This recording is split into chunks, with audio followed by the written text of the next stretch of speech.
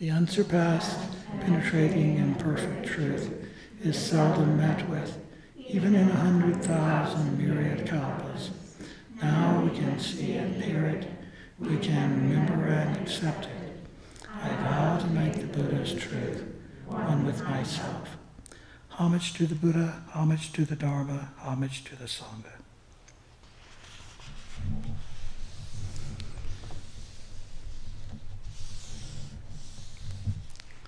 So I wanted to talk this morning about the Buddha's response to war. There's a couple instances we have in the Dhammapada commentary that describe background stories where the Buddha is addressing people who aren't getting along. I think with the war in the Ukraine, war is kind of in the background of our minds. At least it is in mine. It's hard to forget what's going on over there. The first story is called The Dispute Over Water. We think water rights is something new. Well, this is going on 2,500 years ago. Same story. There's a limited amount of water. And the two groups fighting over the water were the Buddha's relatives, the Shakyas, who were his father's people. He was of the Shakya clan at Kapilavastu. And the Koliyas, who were his mother's people in the town of Koliya. These were both really sort of city-states. It's kind of the Greek arrangement. They weren't really nations or kingdoms, but kind of small city-states in themselves, governing themselves. The water is in the Rohini River. And the story goes, the farmers of both towns irrigated their fields from this river.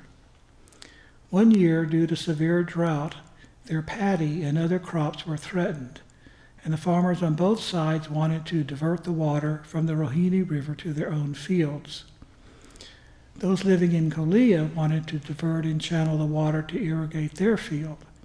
However, the farmers from Kapilavastu protested that they would be denied the use of the water and their crops would be destroyed.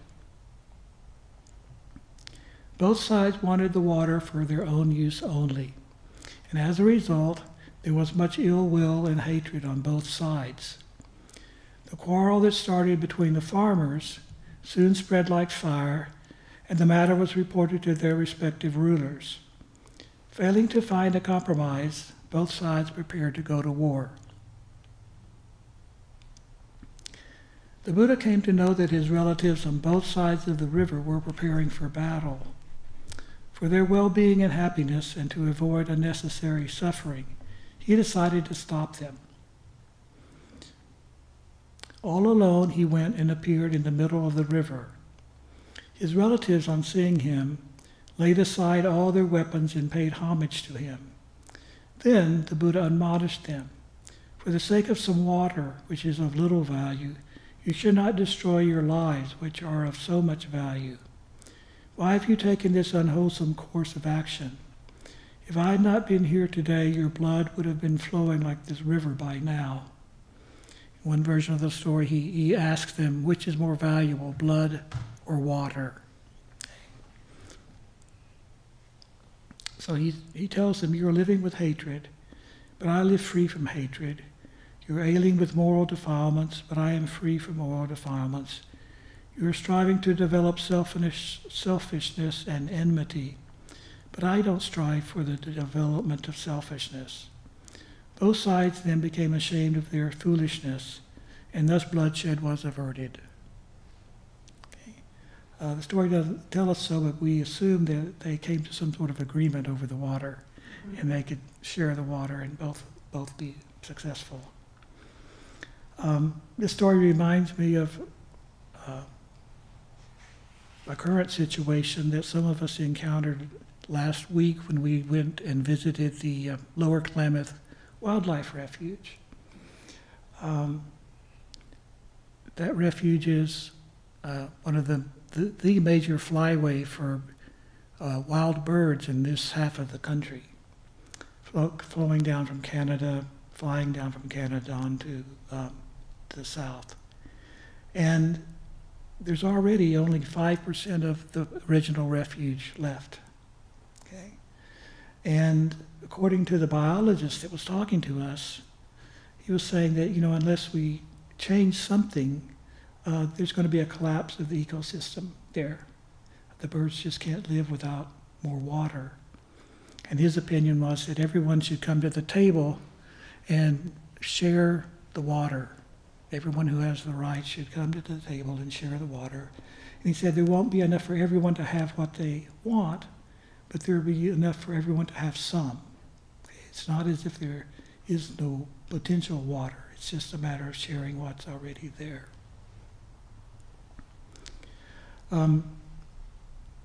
It was Karen Armstrong in her book, The Great Transformation, who talked about the great world religions arising in times of violence and chaos in their societies. And they had great spiritual teachers like the Buddha, Confucius, Jesus, Muhammad, all arising and teaching the people to think outside the clan, okay? The neighbor was someone who was outside one's personal kinfolk. And the emphasis was on compassion. Compassion not for just the people that we love, but compassion for everyone. Not just the people who are close to us, but for our neighbor, for the person down the street or across the world. And I think nowadays we have to think outside the species. Okay, it's very easy for us just to look at our human wants and needs and forget about the effect that our actions have on other species as well. I think the beautiful nature films that we watch here from time to time really are emphasizing this and showing how these wonderful other species are worth something and it's worth preserving them. And it not only is for their benefit, but it's for our benefit as well. The Buddhist teaching of interconnectedness comes into this. We're all connected. What happens to the flyway up at Lower Klamath affects us. It may be several steps away, and it may be indirectly, but it affects us as well.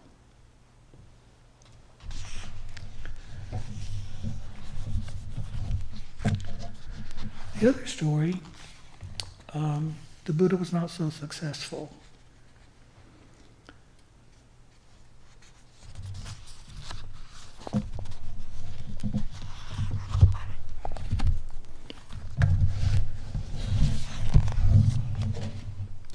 At the time of the Buddha, there were two major kingdoms. One was called Magadha, and the other one was Kosala. The king of Magadha was Bimbasara, who was a follower of the Buddha, and his son was Prince Ajatasattu. The king of Kosala was King Prasenajit, and his son was Prince Virudhaka. And both kings were friends of the Buddha. I'm going to call Prasenajit Pasenadi, which is the Pali pronunciation, but it's easier for me to say, so I'm going to call him that.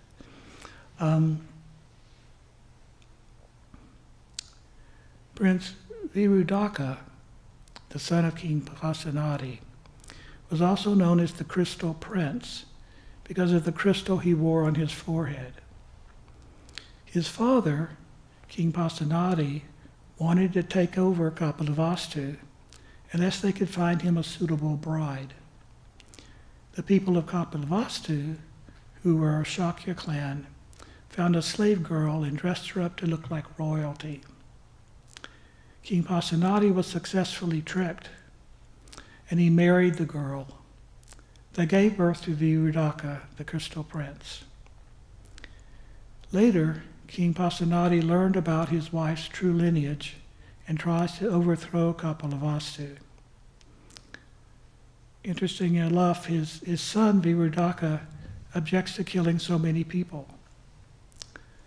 And Prince Virudhaka imprisons King Pasenadi, claiming that the king is mentally ill.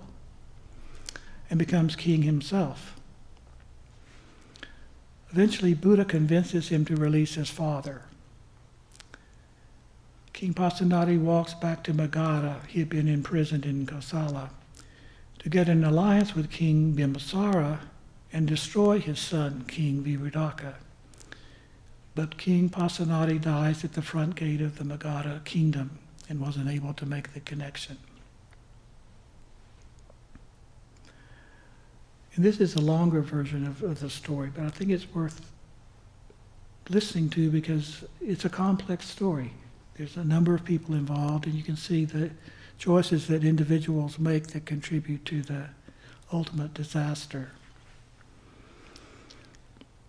In the last year of the Buddha's life, so the Buddha's 80 years old at this time, another coup occurred in Shravasti, the capital of Kosala, when King Virudhaka took the throne from his father, King Pasenadi.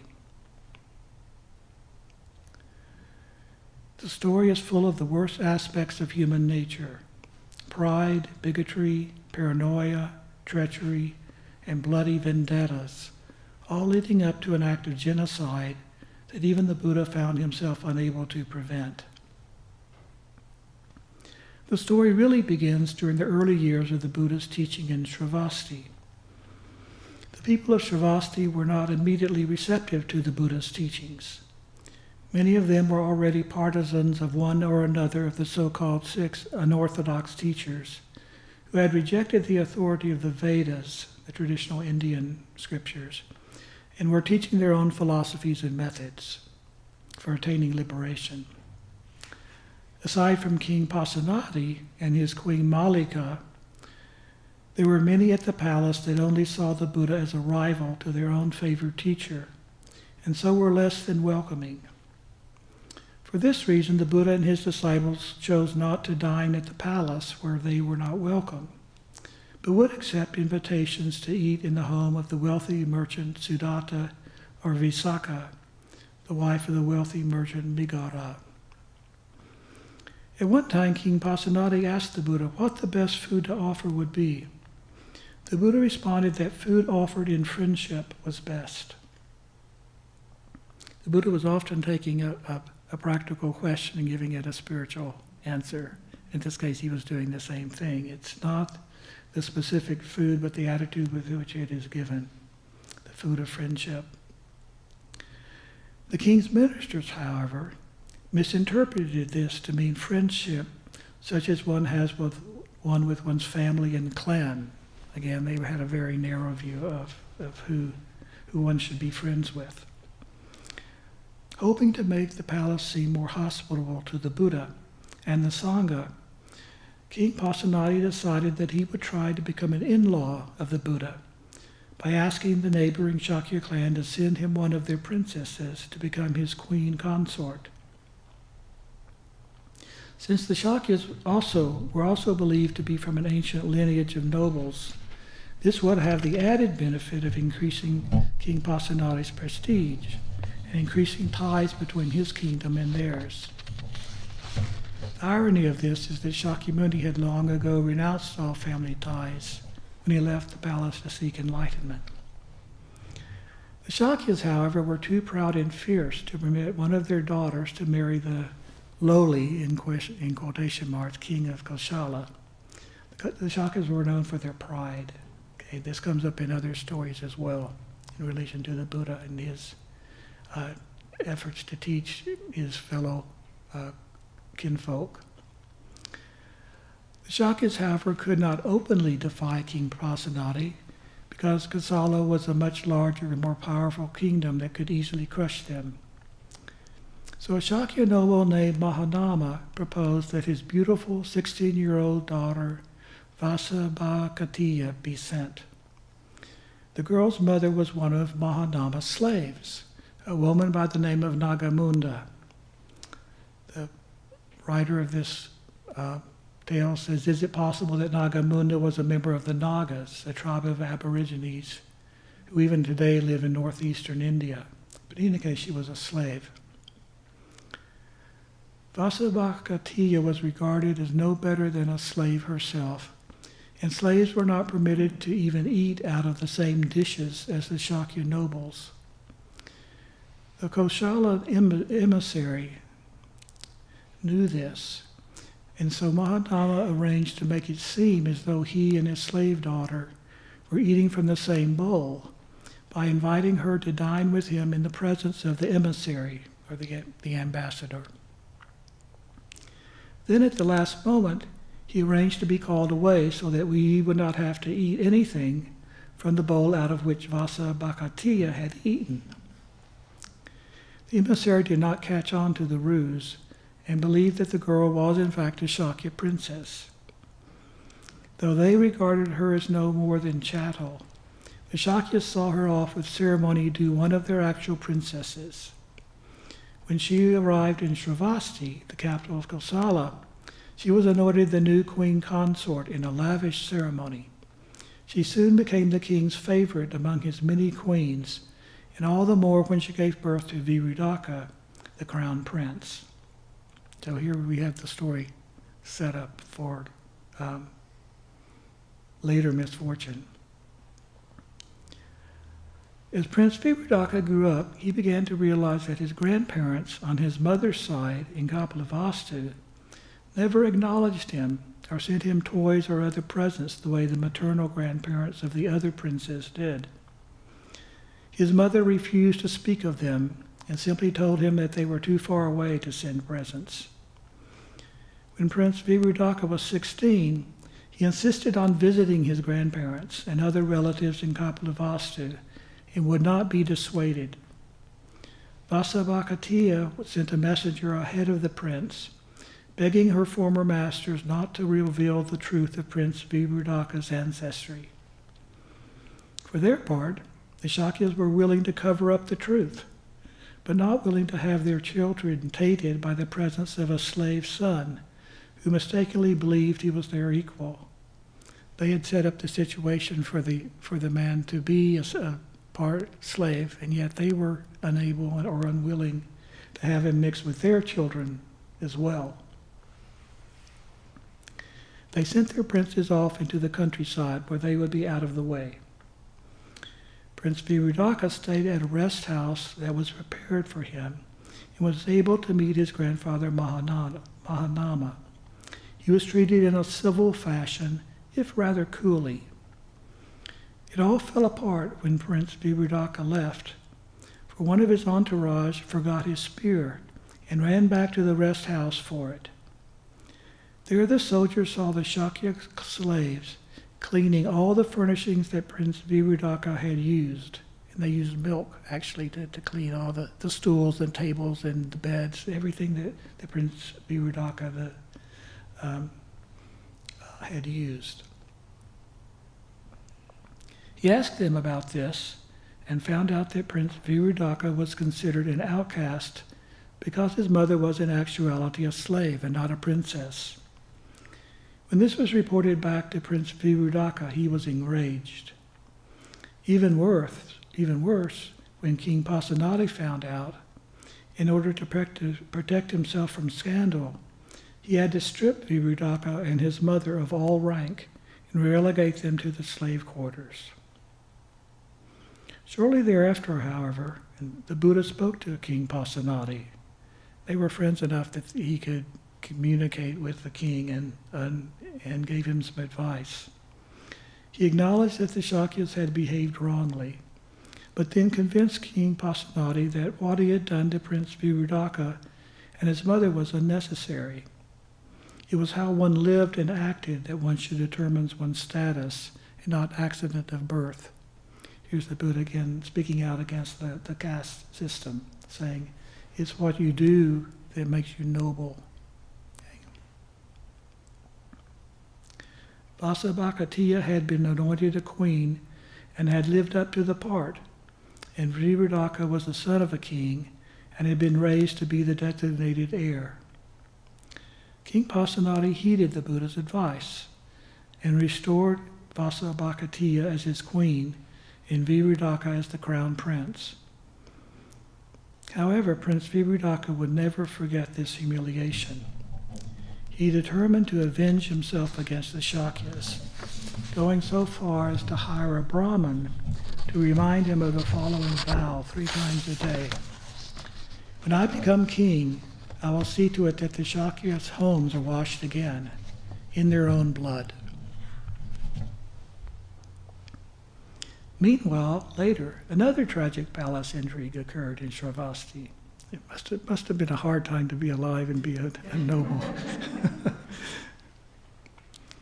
Sometime after Queen Malika passed away, King Pasenadi was disconsolate and was unable to concentrate on affairs of state.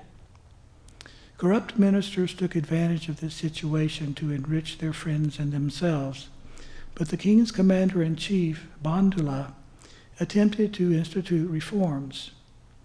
Bandula was a man of integrity and a lay follower of the Buddha. He tried to put an end to bribery and restore impartiality and justice to the courts. The corrupt ministers then slandered Bandula to the king. King Prasenajit came to believe that Bandula was plotting to overthrow him. But since Bandula was so popular with the people, he could not publicly arrest and execute him without risking a rebellion. Instead, he arranged for mercenaries to attack the frontiers of Kosala so that he could order Bandula and his 32 sons to march out and subdue them. While Bandula searched for the raiders, assassins planted in the arm by the corrupt ministers killed him and all his sons and brought their heads back to the king. The reaction of Bandula's widow, Malika, same name as the king's wife, but a different person. The reaction of Bandula's widow, Malika, as well as the widows of his sons, was to reproach the king in stoic silence. King Pasenadi was perhaps a foolish ruler, but he was not entirely unjust. He questioned Malika and learned that Bandula had been falsely accused. Filled with remorse, he begged for forgiveness of Malika and the other widows. Malika forgave him, and she and the other widows returned to their parents' homes in peace. And that's a real significant, because usually widows were outcasts, but in this, the way they worked it out, the women could return to their parents' homes. King Pasenadi then appointed Bandula's nephew, Digha the new commander-in-chief. Unfortunately for King Pasenadi, Digha had not forgiven him, but bore a deep grudge. He constantly found fault with the king and looked for opportunities to avenge his family, thinking, "This king murdered my uncle and cousins."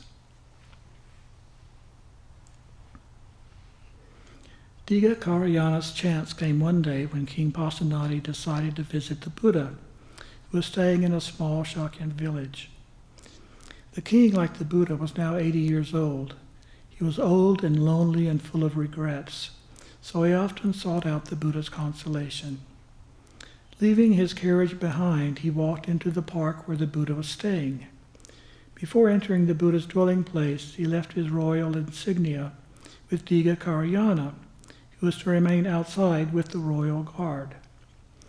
The insignia consisted of his shoes, parasol, fan, turban, and sword, and these were all symbols of his royalty and his position as king. Digha was beset by both temptation and paranoid fears. He was tempted to seize the royal insignia and overthrow the king in favor of Prince Virudhaka. At the same time, he feared that even as he waited outside, the king and the Buddha might be scheming against him, just as the king and his ministers had schemed against his uncle. There's the fear, the paranoia coming into it. Digha felt that he had no choice. And of course, that's where delusion enters in. He felt that he had no choice other than take advantage of the opportunity to avenge his uncle and cousins that he had been looking for. He gathered up the royal guards and left with the chariots, leaving only a single servant woman behind. He brought the royal insignia to Prince Virudhaka and demanded that he take the throne. Prince Virudhaka may still have harbored resentment against his father for having been temporarily sent to the slave quarters along with his mother before the Buddha intervened. He may also have been concerned that Digha could just as easily have put him to death and become king himself. In any case, he accepted the royal insignia and became the new king of Kosala. In the meantime, King Pasenadi, who was still with the Buddha, having a conversation, discovered that he had been abandoned and that he had lost the throne. With the serving woman who was helping him, who was quite devoted to him, he walked to Rajagriha to seek out the help of his nephew, King Ajatashatru, who, of course, is the son of King Bimbasara. But he had taken the throne at that point and was now the king. The two had become friends since their last battle, when King Pasenadi had captured Ajatashatru and then allowed him to return home in peace.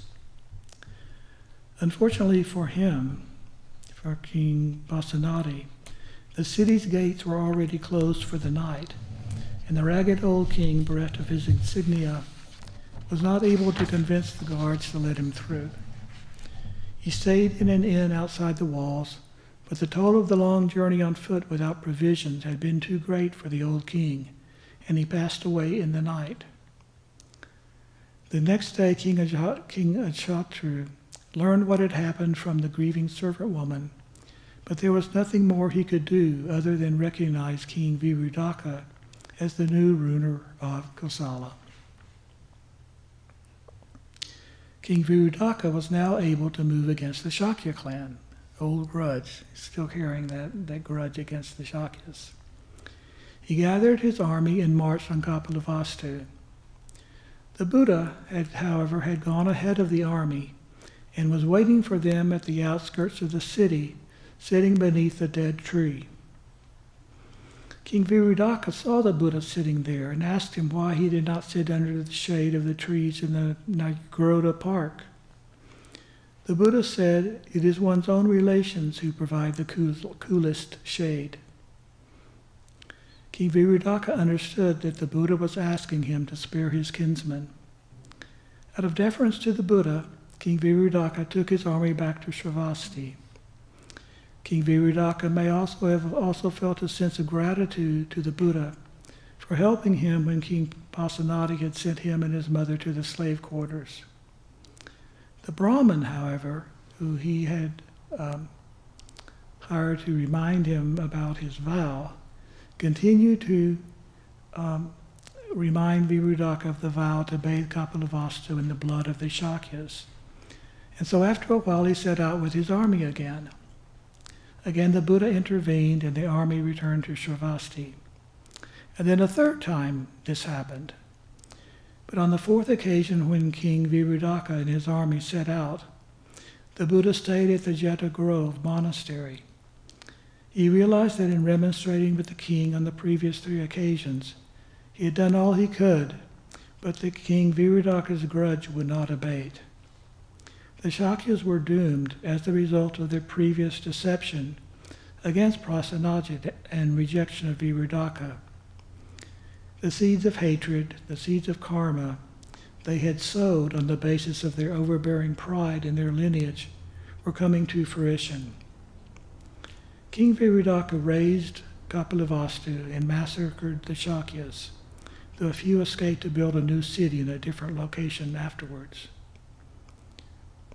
So this story comes to mind a lot as we think about the people in Ukraine who are being overrun by the Russians. And what do we do? What do we do to a situation where something seems unfair?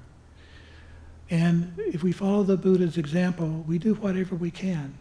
The Buddha tried 3 times, to stop this war. But in the end, he wasn't successful. And he had to draw back and rest in his equanimity, which is one of the 4 Brahmaviharas, or immeasurables.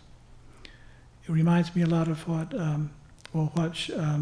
Shantideva recommends in the Buddha's way of life. If you see a difficult situation, try to do something about it. But if you can't do something about it, why worry? Okay? And that's not meant to be flippant, but meant that if you can't do something about a situation, don't worry about it. Don't dwell on it. Just offer it up, offer the merit up, and get on with what you can do something about. This reminds me of how the Dalai Lama has approached his situation with Tibet. The Chinese overran Tibet. That's 60 years ago, and the Dalai Lama has been the rest of his life trying to come to some accord with the Chinese. And for all intents and purposes, he really hasn't been very successful. But he's done what he could. He established his people in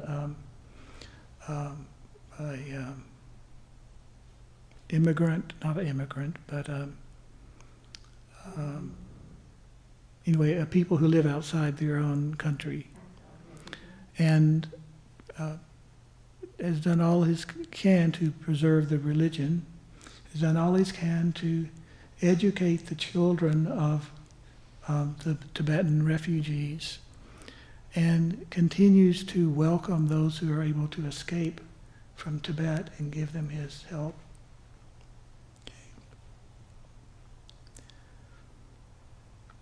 The story ends with another unpleasant twist, which I'll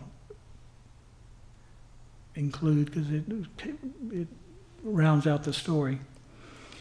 Upon returning to Shravasti, King Virudhaka sought out his brother Prince Jeta. You may remember Prince Jeta is the one who gave the gold to cover the last portion of the Jeta's grove, which his brother was giving to the Buddha as a monastery. So this Prince Jeta. As a lay follower of the Buddha, Prince Jeta had refused to participate in the destruction of the Shakyas. His response may not be that admirable, but instead he stayed behind in the palace, seeking out women and music as a diversion. Angered by Prince Jeta's defiance, King Virudhaka killed him.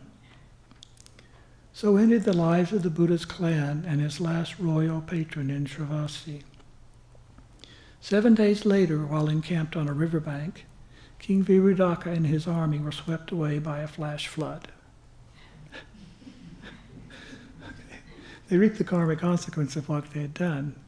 But there's a note in the commentary that explains that actually it was the karmic consequence of a past life where they had poisoned the fish in the lake. Okay. And this was the karmic consequence of that they then in turn were drowned by this river that overflowed its banks. So I think the important point in this story is to do whatever you can, and then to accept what is there. There are many things in life we can't do anything about, but there are many things that we can do. And it's important to focus our efforts on the places where we can make a difference.